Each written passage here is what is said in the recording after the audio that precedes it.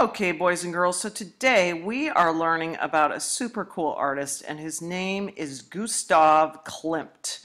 Born in 1862, died in 1918, and he is known as the painter of gold.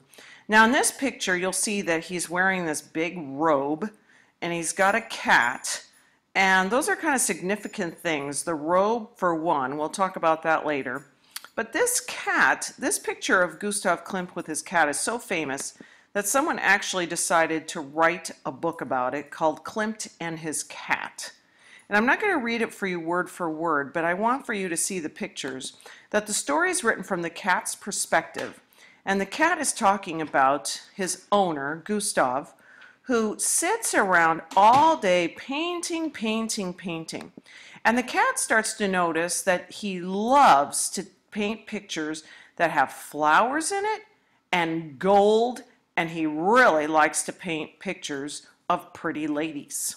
So the cat notices that these ladies come every day and they pose for him wearing these fancy dresses, and Gustav draws so many pictures that the cat starts to think that he's just wasting paper. He's got so much stuff going on there. And so here we have again the cat's there looking around and looking at these ladies. And the thing that the cat always notices is how many patterns are in their dresses. And their dresses actually almost look like robes.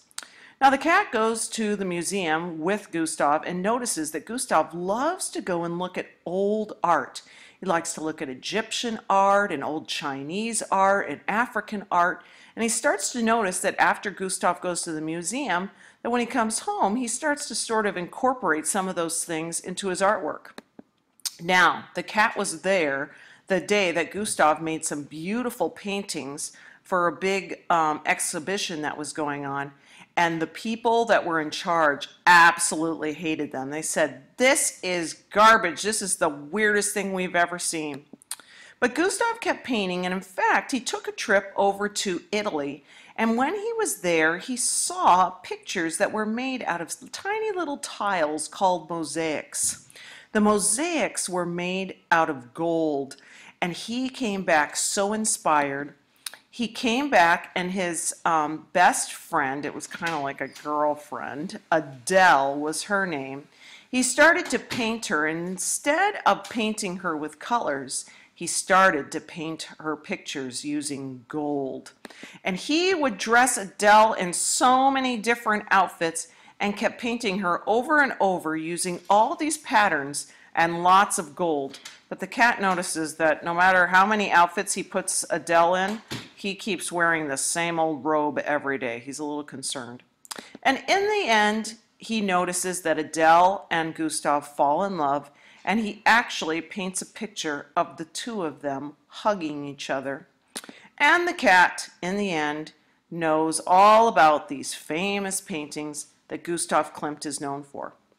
Now, in real life, this is a picture of Gustav. You can see him there in his robe. And Gustav had a garden, and sure enough, his cat was there, but his cat didn't really have all these thoughts like we just saw in the book. What the cat didn't know is that when Gustav was a young boy, his dad was a gold engraver. And so Gustav was used to seeing a lot of golden things that were shiny. His dad would even use lots of different metals to maybe decorate the handle of a knife or maybe some jewelry.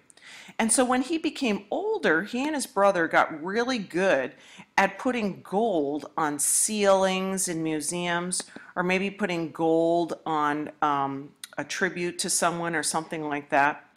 After a while, he said, "You know what, I really want to become an artist." So he went to art school, but he noticed, as a lot of artists do, that he just could not relate to these paintings that were super realistic.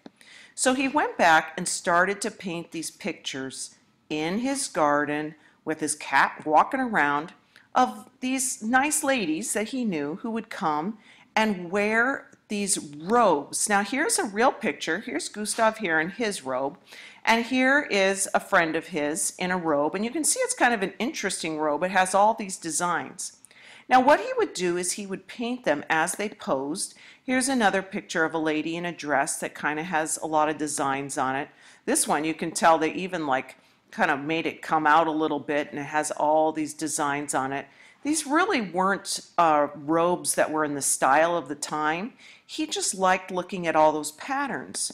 And then when he would paint them, he would put all those patterns into the picture, even more patterns than were actually there in the actual outfit. And he would put like little flowers from the garden, almost looking like a cape coming back around the outside.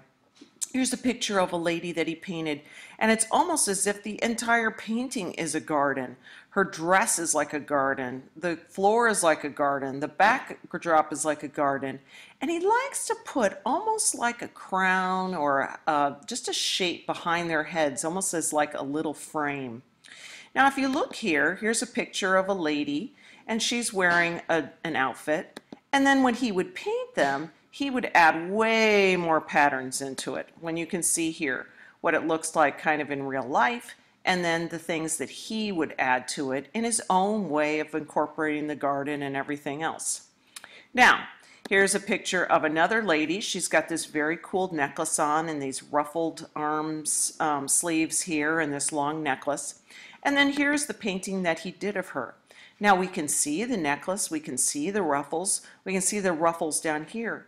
But notice that he adds so many different patterns into the picture. He loved patterns. And so when you look at them side by side, you can see what part really was on the dress and what parts were not really on the dress.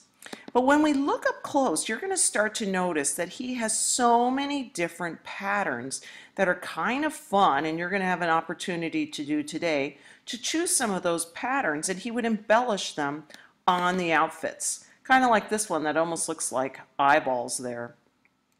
Now, later on, he went to Italy, and when he was there, he saw these old golden pictures that were done during the medieval times of saints and of Jesus and of people who were in the Bible.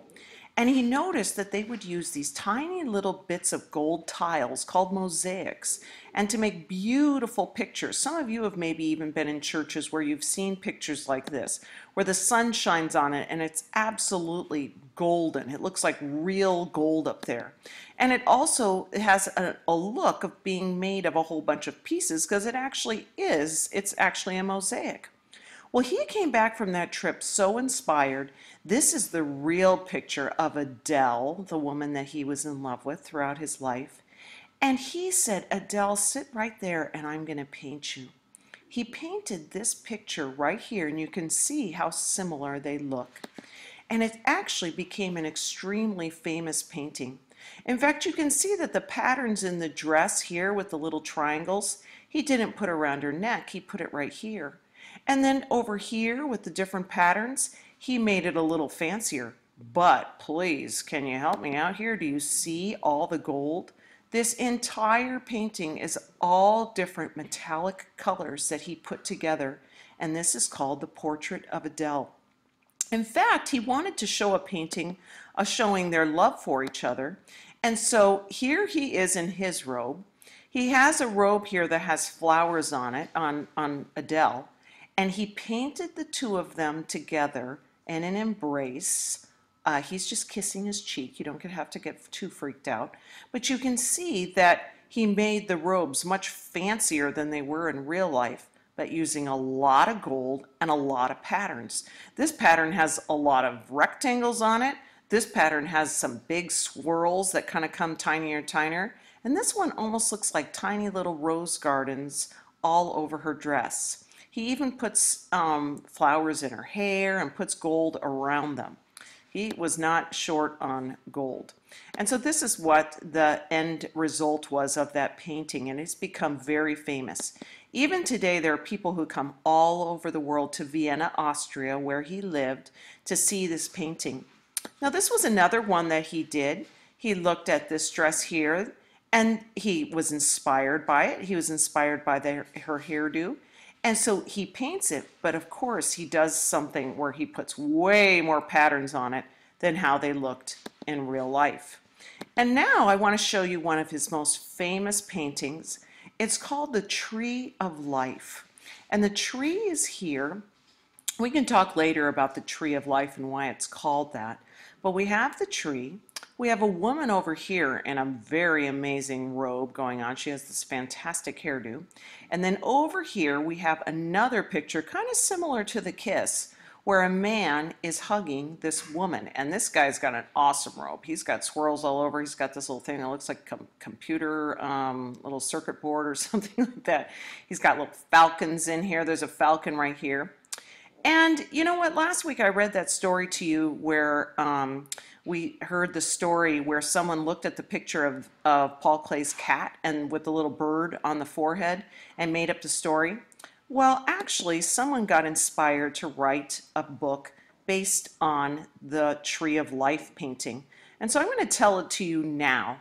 They called it The Magical Tree, and you'll see here a children's book inspired by Gustav Klimt. That's our artist today.